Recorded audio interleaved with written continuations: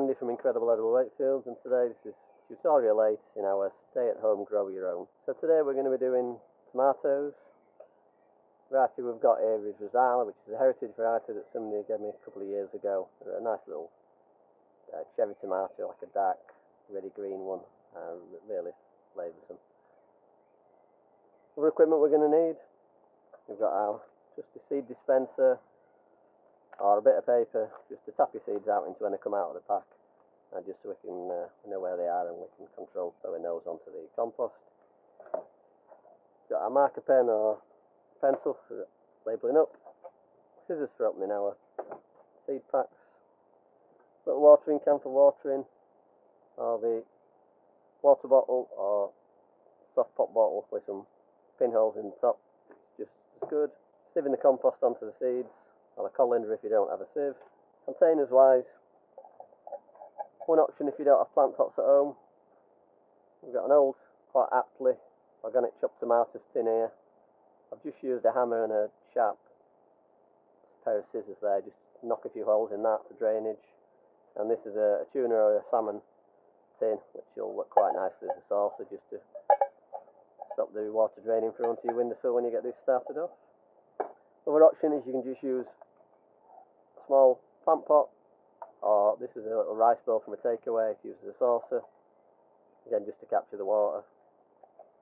The trick with these is try not to use pots that are too big when you're sowing the seeds, because the seed will want to draw water up, and if you put water in the bottom of these but you've got too big a pot, then it's unlikely the seed will stay damp. The water won't be able to draw up and wet the full compost. So start off with a smaller pot, and we'll then pick these out into bigger pots as the seedlings grow. And the other thing we've got here is just a couple of pop bottles, just that we can use as little mini greenhouses. If where you are it's still quite cool at night, you might just want to give them a little bit of protection as they start to grow. So what we've got here, got there, pot cold cut there, will sit over the top when we've got our seedling. That'll act as a little greenhouse on that one. Alternatively with this one, we've just cut one a little bit smaller, just to the right size there, and that can sit on top. Again, just give it a little bit of protection.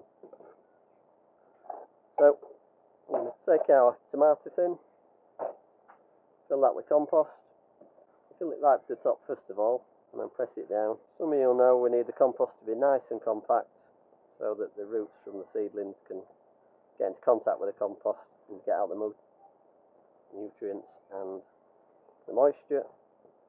So just watch your fingers on the edges of these tins in case they're a little bit sharp.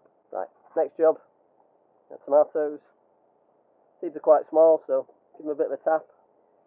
Make the seeds at the bottom end so we don't cut through them by accident or end up losing them as we cut open the packet. Yeah. We're going to use the paper just to tap the seeds out. Make sure there's nothing else in there first. Anyway, I've got about 6 seeds in there. Today I'm only going to sow a couple into this container, then if they don't both germinate, at least we've got doubled our chance of success. But if they both germinate, we can always pick one of them out into another container later on. So we just use this just to tap that off. 2 seeds there with a little bit of distance between them. Going to get our sieve, a bit of compost on top there, and we only want the same thickness of compost as the thickness of the seed itself, so only a fine splatter in here.